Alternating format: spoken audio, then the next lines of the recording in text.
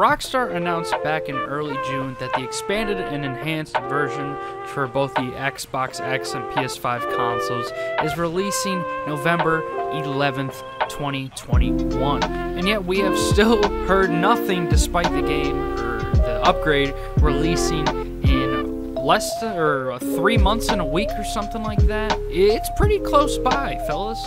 What's going on, guys? It is Jacob back again with another video. And today, we are going to be talking about the expanded and enhanced version of Grand Theft Auto 5, the game we know and love for the past 8 years. God, I can't believe we're still playing this game. But anyways, we're going to be talking about it today and what I think it'll actually be, plus some theories that I have for the future of GTA Online. Like I always say, please take this with a grain of salt. Nothing is set in stone. I am not a Rockstar or a Take-Two Interactive employee, so please do not quote me on any of this. I do have some good theories, and I actually picked up on some things that Rockstar has been showing us along the way, so maybe I have some good information, or maybe I don't. If you guys do end up enjoying, though, please remember to drop a like and subscribe, turn on post notifications, and let's get right into it. The release date, November 11th, is pretty close by, and games like Battlefield 2042 have already released multiple trailers, and their game comes around October, November, around the same time, yet we have heard nothing from Rockstar what it'll actually be, except for character transfer. I believe we heard that you can transfer your PS4, Xbox One, and PC accounts to any of the PS5 and Xbox Series X consoles, which is a good thing if you've been sticking around GTA Online and want to continue your character on a next-gen console. But it's also kind of confusing. Could we transfer our PS4 character, Xbox One character to the PC now? Or, you know, we don't know exactly what that could mean yet.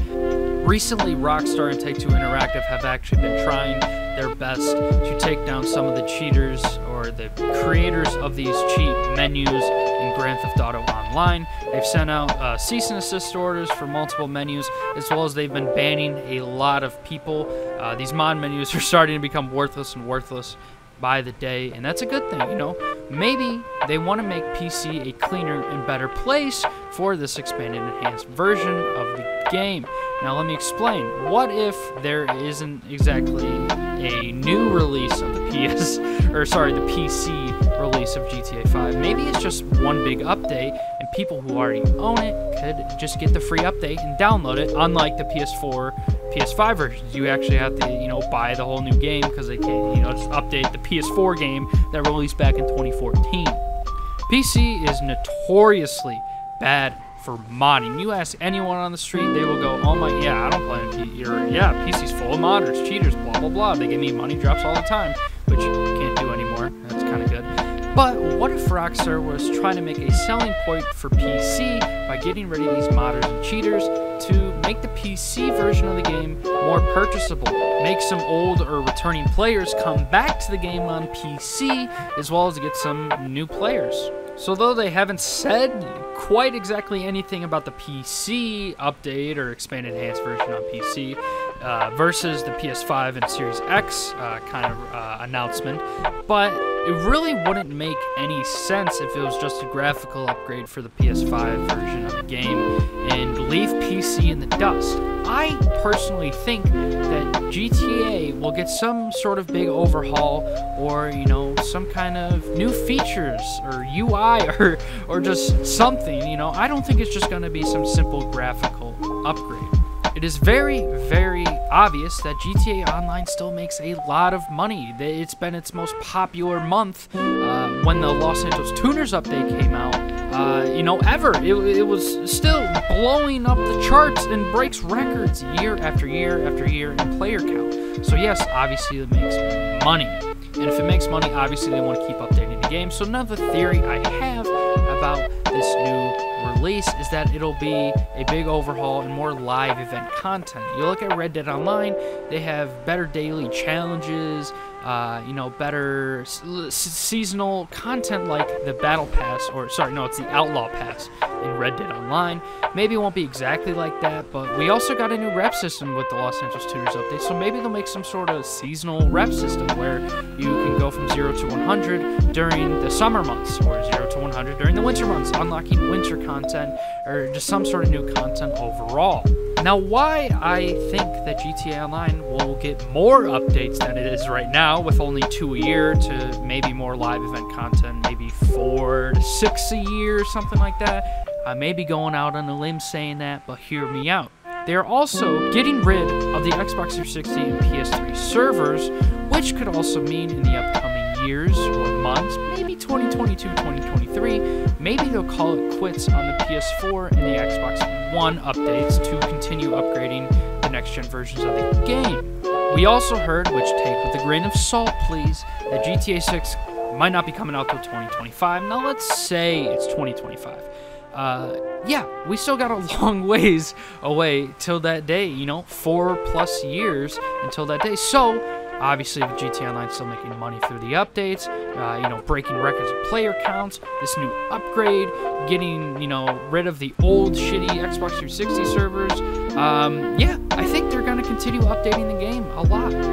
Because the last gen consoles, well, both the Xbox 360 age as well as the PS4 age, they're getting really old and having trouble, you know, kind of running GTA Online, because those consoles came out back when this game first came out, back in 2013. So I think Rockstar's going to get rid of all the old crap and make this expanded enhanced version some kind of big overhaul, and, you know, make the game more playable, better graphical upgrades, that sort of thing, as well as some like big overhaul with the UI, maybe the job list systems, because those are so crappy. More live events, more seasonal content, maybe up to 4, 6 updates a year, which we actually did at one point back in 2014, back in 2015. We used to get like 4, 5, 6 updates a year, and now we're only limited to 2, which is kind of low considering that this game is still breaking records on the player count.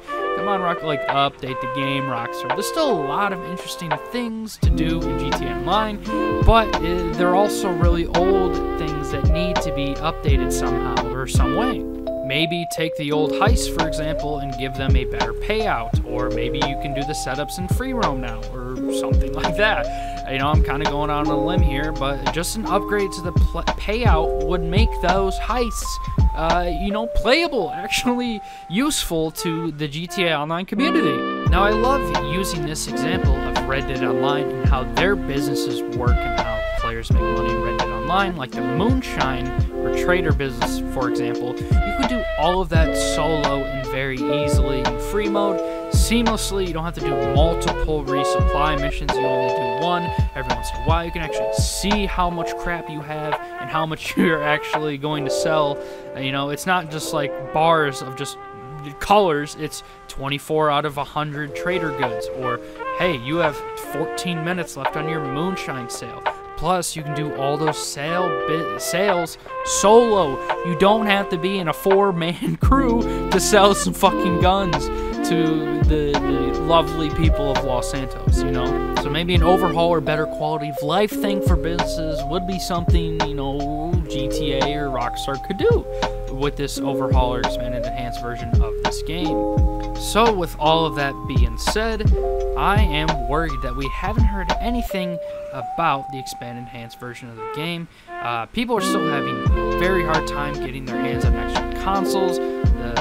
The splicers or whatever the fuck they're called, the bots buying up all the PS5s and Xbox X's. Yeah, it sucks. You know, it took me 2 days straight of staying up to get me one of these PS5s, and I wouldn't do it again, I don't think.